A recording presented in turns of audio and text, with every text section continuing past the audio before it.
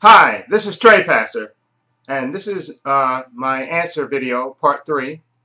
I think this video won't be as long as the first two, because I think I've answered mostly all the questions, but I wanted to do one, I like doing things in terms of threes and, like a trilogy.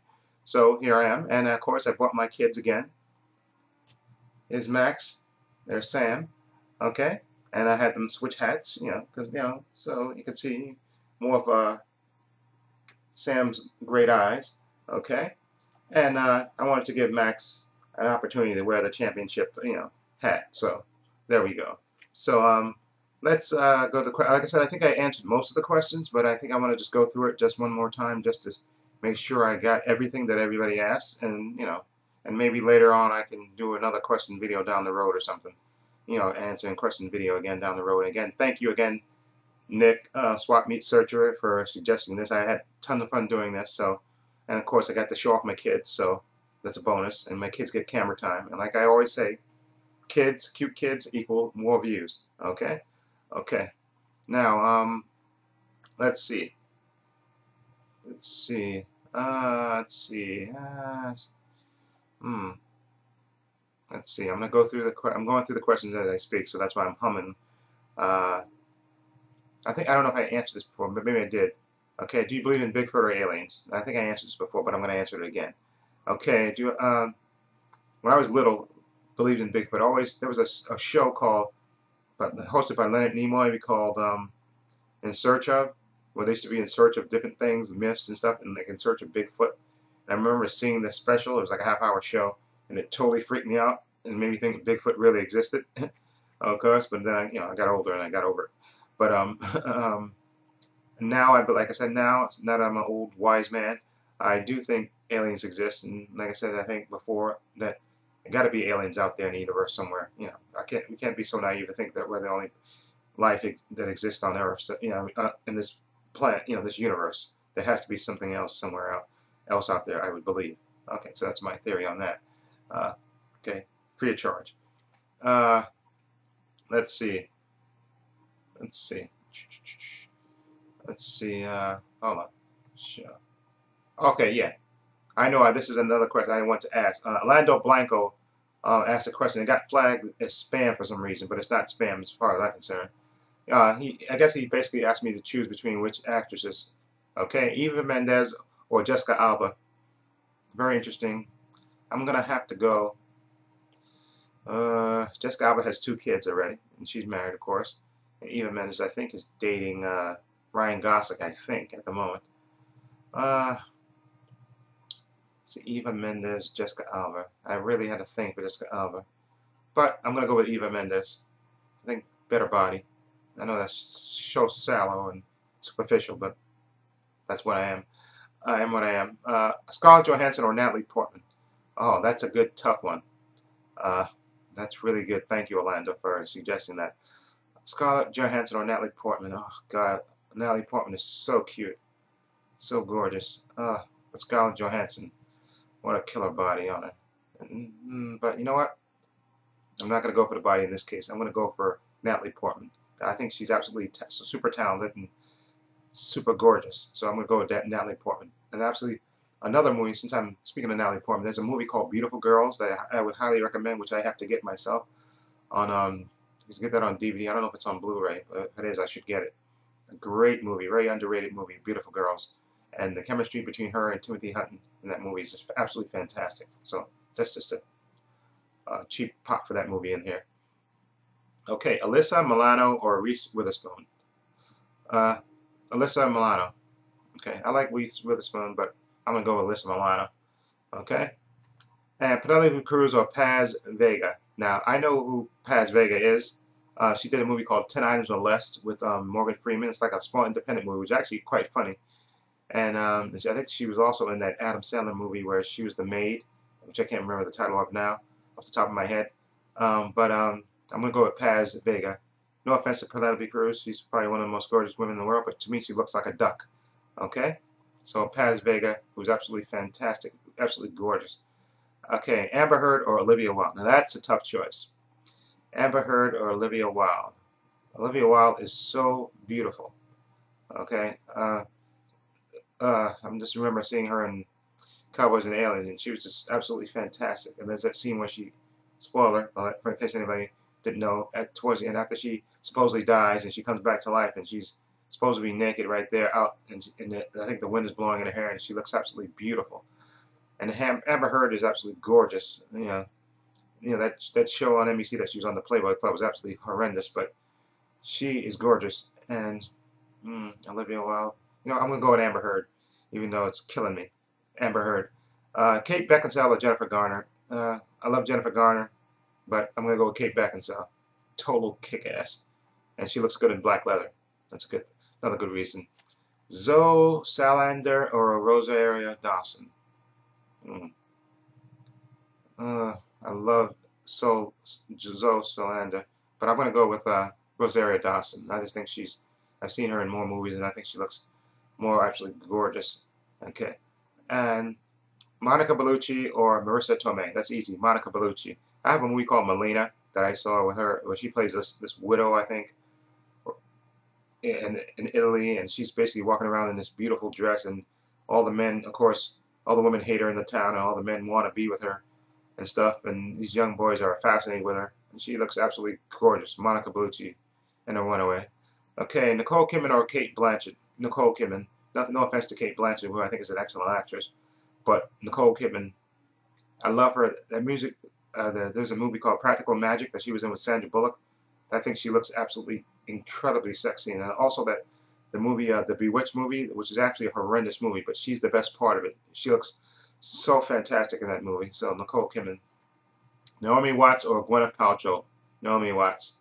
And Gwyneth Paltrow, yeah, I used to like her a lot and stuff, and I think she looked absolutely. In the remake, what was that? It was a remake of Great Expectations, the movie. I forgot what the name of it was called, with Ethan Hawke that she was in, which I think she looked her absolutely most beautiful in that. But I'm gonna go Naomi Watts because Mulholland Drive, and I just think Naomi Watts does it.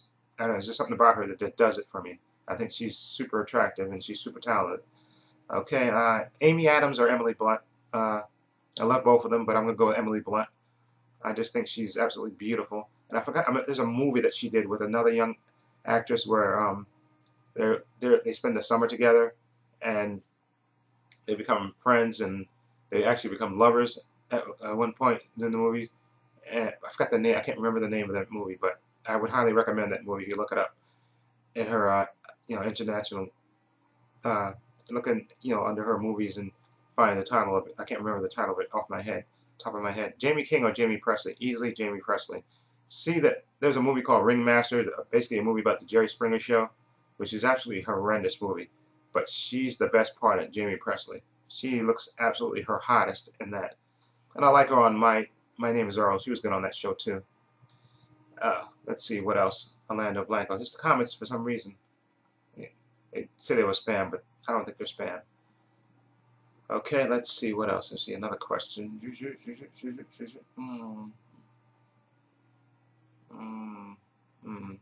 And also, just to let people know, the Horrible Collective guy is going to Monster Mania in New Jersey, March 9th to 11th. I may have to check into that, depending on where it is in Jersey. Like I said, I live in New York, so to get to Jersey, I would have to get somebody to drive me there or something. But maybe I'll look it up and see, and maybe I can make arrangements to go out there March 9th to 11th, just to see, depending on what they're having at the Monster Mania. Maybe I can bum a ride with somebody or something. Okay, let's see. Okay, Chris Blue 007, or Mr. Steelbook as I call him, or Mr. Corny Jokes as I call him. That'll be your next new nickname for you. Okay, Iron Man versus Terminator. Let's see. Iron Man and the Terminator. I'm gonna go with Iron Man. You know why? Even though the Terminator is relentless and doesn't stop, well, absolutely will not stop. Iron Man, you got to remember, is Tony Stark, so he's super smart and super rich, so he could come up with a technology probably to stop the Terminator. So I'm gonna go with Iron Man. Okay, let's see. Let's see. Let's see. Another question. Great guy like. Let's see.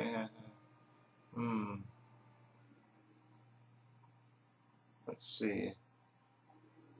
And then let's see. Let's see. Let's see. Another question. Let me see. By the way, yeah. Let's see. I answered what 80s movie is my favorite, which was 16 Candles, which I absolutely love, and I have to get that movie on Blu-ray, which I don't think it is. Probably has this on DVD. Okay, let's see. Let's see. Uh, see. Let's see. Another question. Let's see. Let's see. Oh yeah. I think I answered this question before, but let me answer it again. Somebody asked me, "Hey, Cooper 37, were you in the military a little while? And if so, how did you like that?" Okay. Well, I was in the Air Force for 4 years. And as soon as I got out of high school, I joined up. To get out. I couldn't really afford to go to college, and I didn't get any scholarships. So, and I didn't want to just get out and work. I wanted to, to maybe learn a skill, and and and basically make money. So, and like I said, in the service, and they promised, and they did teach me a skill. I was a telecommunications specialist. That was was basically, like I said, a fancy way for saying a mailman. We worked in a secure location, and basically what we did was we get messages from all over the world, and we basically had to sort them. We had this big bin that we had these two big machines that would spit out messages all day long. We'd have to rip them off the machine, and go up to them and just sort them basically in the bins and stuff. And basically, like I said, we were glorified mailmen in a way. But we just, instead of getting mail, we get messages, like I said, would come into our shop, and then we'd have to basically sort them and send them to the appropriate agencies, and people would come by and we actually had a drive-in window, actually, where sometimes people would come, and you could actually hit the button, and it had a mic and everything. So I know how to work a drive-in. So worst come to worst, I lose my job, I have work drive-in experience, and so I could probably do that. uh, let's see. Questions. Oh yeah. Somebody asked me what was my favorite song. Okay, my favorite song would be November Rain by Guns N' Roses, which is a truly epic song. It's totally awesome. And I remember seeing the video and stuff for that, and hearing the lyrics and the way it slowly builds up, and then it ends with a flurry, and it's just a fantastic song. Axl Rose, if he doesn't do anything else in his life, I have to thank him for making November Rain. Him and Slash. That was just such an epic song. I absolutely love that song. That song just, I could listen to that all day long. It's just something about it, just fantastic. And also, it doesn't hurt. They have Stephanie Seymour in that video, who used to, I guess, date Axl Rose. But the song is just epic and just fantastic. And Guns N' Roses was a great band. It's just too bad they didn't, they didn't have more years together, because they were just a truly epic band. Let's see, what else? Let's see. Somebody asked me. No, let's see. Let's see. Let's see. Oh yeah, another old TV show that I really liked was Buck Rogers in the 25th Century. There was a movie based on it, and which I didn't see in the theater at the time, but it actually came on TV. Then they actually made it a TV show, Buck Rogers in the 25th Century, which is absolutely fantastic show, starring Gil Gerard and Aaron Gray. Fantastic show. I absolutely love that show, Buck Rogers. And also, another show that I love, a science fiction show, Babylon 5. I absolutely love that show. But it was sort of like, I'm trying to describe it. It was Babylon 5. It's kind of hard, but about all these different races fighting each other and stuff, and it was a lot of epic feel to this TV show, Babylon 5, and I have to get that on DVD, Blu-ray. They probably have sets of it, and I have to get it because it's, like I said, the first season was kind of so-so, but then on the second season they brought in Bruce Boxleitner, that's his name, and then the whole dynamic of the show changed, and it just became so good, and I made a point of watching it all the time, and then they kept moving it around and everything else, but Babylon 5 was a really great show, which I highly would recommend anybody to get. Oh, let's see now. Okay, 14 minutes. Okay, let's see. I'm going to do a few more minutes, because I think I've answered mostly everything. Let's see. Let's see. Let's see. Let's see. Let's see.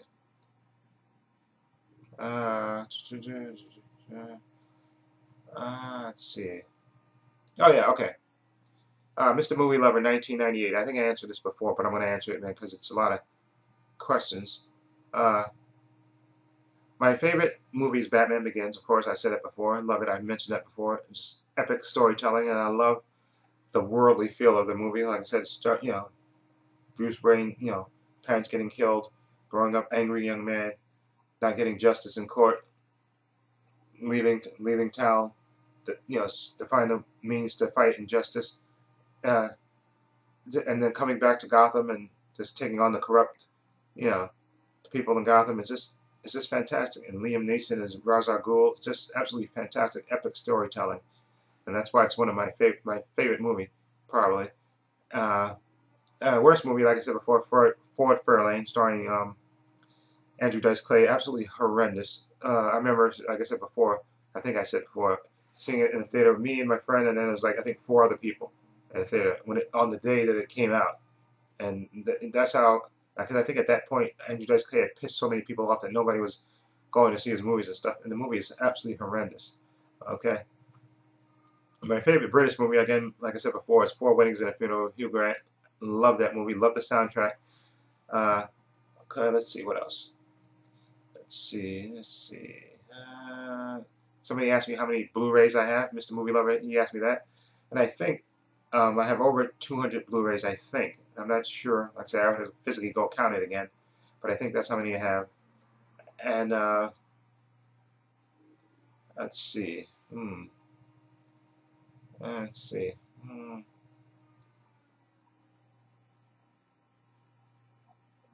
Let's see. Okay. Oh yes. Chris Blue, 007, asked me. Okay. Who has been the best actor and actresses over the last 5 years in movies that you have enjoyed most? Okay. Like I said before, I think I love Liam Neeson.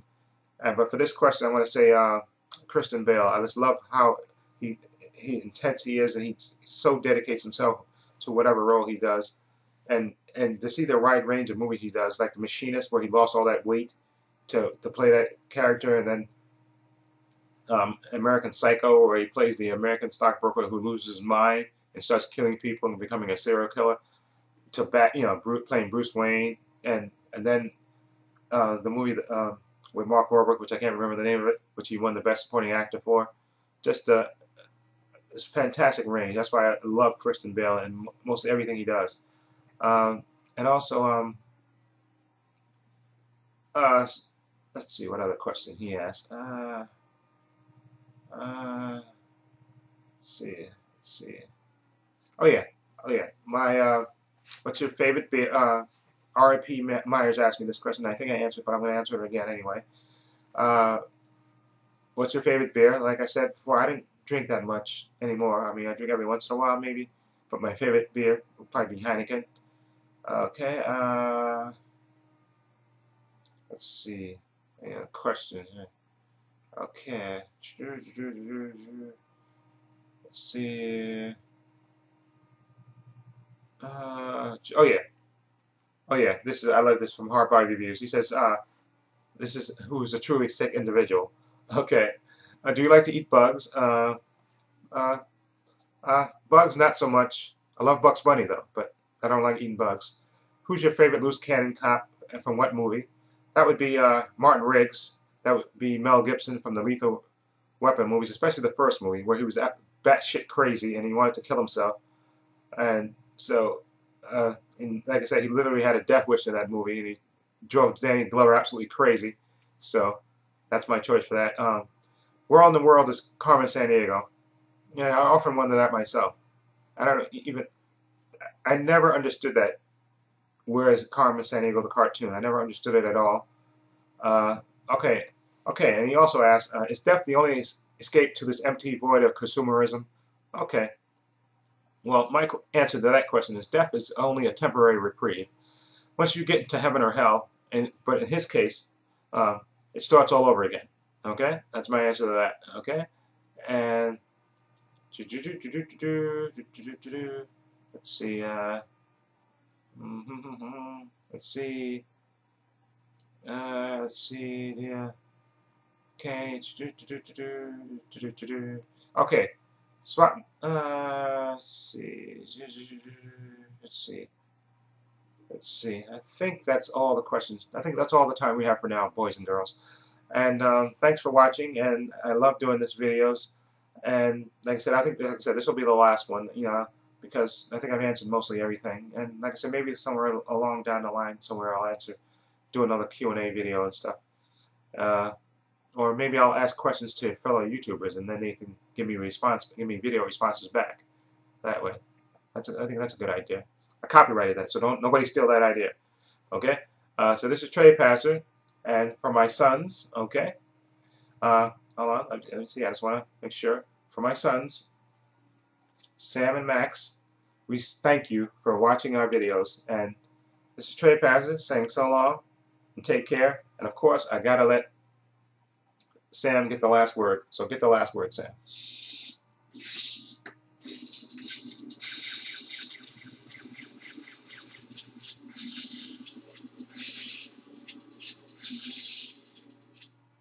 Take care.